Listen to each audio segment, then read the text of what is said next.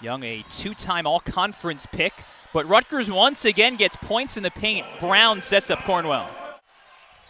And here comes Rutgers on the move. Lafayette, extra pass for Sidibe. One more for Smeichel, who drains the three. And Kayleen Smeichel on the board. As Brown, one of those transfers from St. Peter's, has another offensive rebound. Smeichel already hit 1-3 and cans another from the corner. Sidibe has been one of those players that has been able to help Rutgers offensively.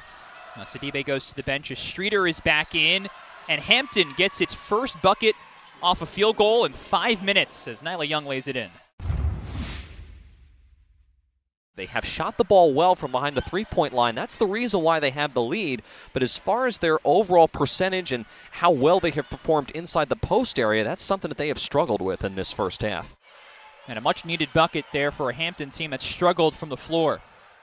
Most of their points have come from the free throw line as Rutgers gets more in the paint. Something like 2 possessions a minute. They want to play offense quickly. Hill, how about another? She cans it. And guard that three-point line a little closer. Lafayette may have gotten away with a push-off. Smeichel, high arcer, bangs another. Kayleen Smeichel. Buford. Got it! Raining threes inside Jersey Mike's arena. Like you said, royalty anytime he steps on anywhere at the Rutgers grounds here. Pride of Bayonne here at Jersey Mike's arena to take in what has been a good first half. Again, very competitive. Now it's a late shot clock. 5 to go here. Antonia Bates. Got it! Much needed from Rutgers as Antonia Bates hits the 6th one of the half. Lafayette lost it.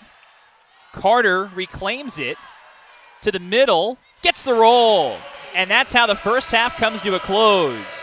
Kai Carter rattles in a mid-range jumper, and Rutgers takes a 3-point lead to the break.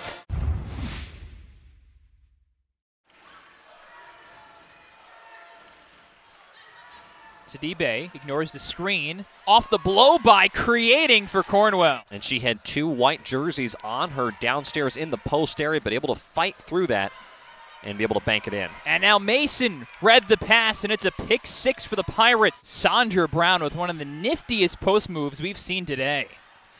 Off the answer, Hill cans a 3. Tie ball game at 34 all.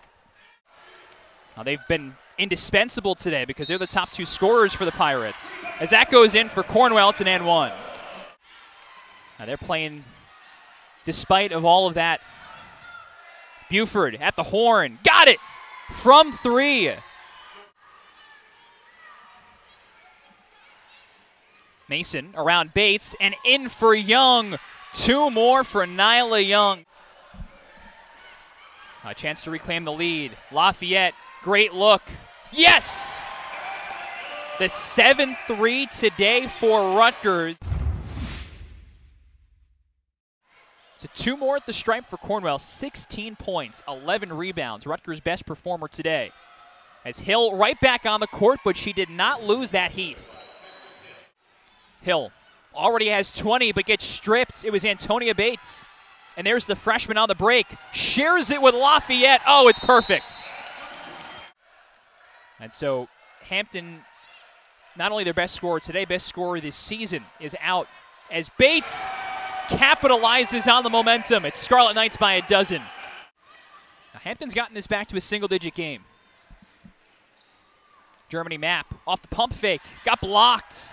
Antonia Bates came up with it, and then a foul way away from the ball. Their offensive play and helped Rutgers be able to give them just a little bit more of a boost to pull away in the end.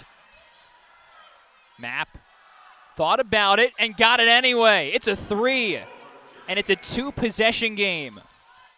Streaking ahead, feeding Lafayette. The layup won't go. Cornwell on the putback, though, makes good. Big bucket for Rutgers, in front by 8. But most importantly, the Pirates have it. And there's Reeves attacking immediately, missed it. Young puts it in somehow through the pack, but Rutgers makes its free throws, and it's 3 veterans, Cornwell, Lafayette, and Sidibe, all finish in double figures as the Scarlet Knights get another win at home, back to their winning ways. They defeat Hampton 76-68.